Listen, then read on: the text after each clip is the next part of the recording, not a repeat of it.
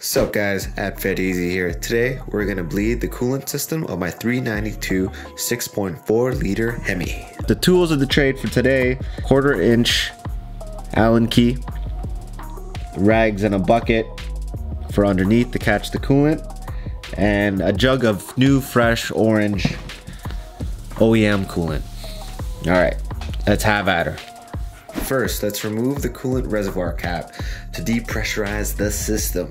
Use rags to cover the engine parts under the water pump plug and place a bucket underneath just in case it leaks. The rule is you just fill her up and run it, but I'm gonna fill her up and make sure that it fills up to this screw hole right here. This is where the water pump is.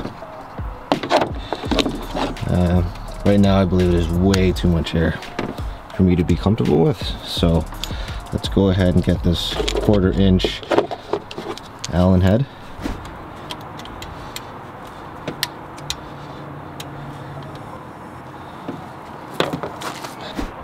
Alright guys, so we got that out. Check. Here's that guy. Right. We're gonna put some Teflon tape on there just to make sure it seals when we put it back on, because I don't want to revisit this. We're gonna fill the coolant here. See how there's nothing in there until it starts dripping from here. Well, the coolant is orange 1.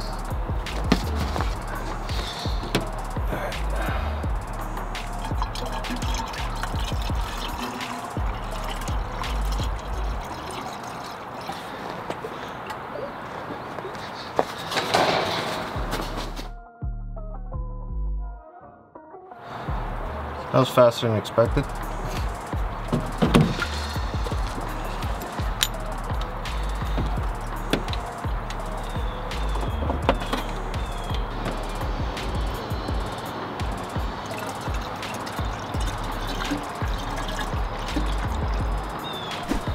So yeah, filled it to cold, it's already going down, so let's give it some time. Let gravity do its work. Check that baby out. Here's our water pump plug that has Teflon on there. So let's now run it with the cap off. All right, let's give her a go.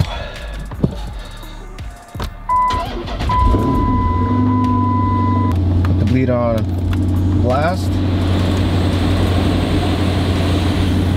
Okay, this is gonna allow coolant to run through the heater core. Let's do that. Let's watch the temps.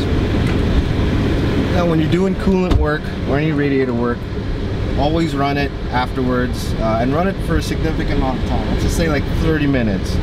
It's better for something to happen in your driveway rather than the side of the road. So let's do this testing. Let's run it for a good half an hour, and with the cap off, and monitor the level over there. We will monitor that level and then fill it up as we need. All right, let's do it. One thing we're gonna check here is that there's no leaks.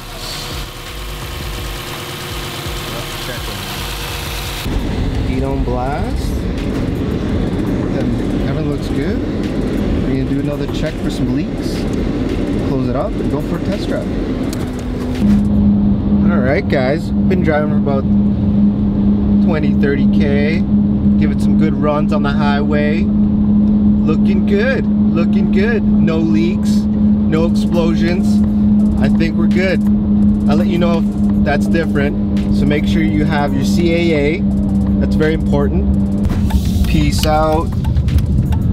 Subscribe. Hit the notifications. And I'll check you guys later. Peace.